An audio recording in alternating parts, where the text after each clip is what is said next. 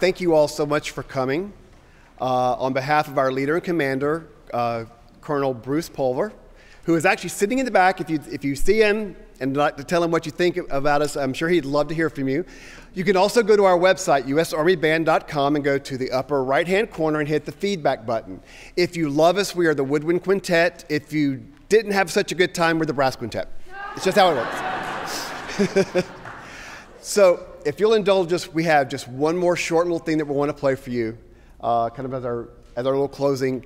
This is it's the last part of Ástor Piazzolla's Libertango, and it's one of our favorite ways to end concerts.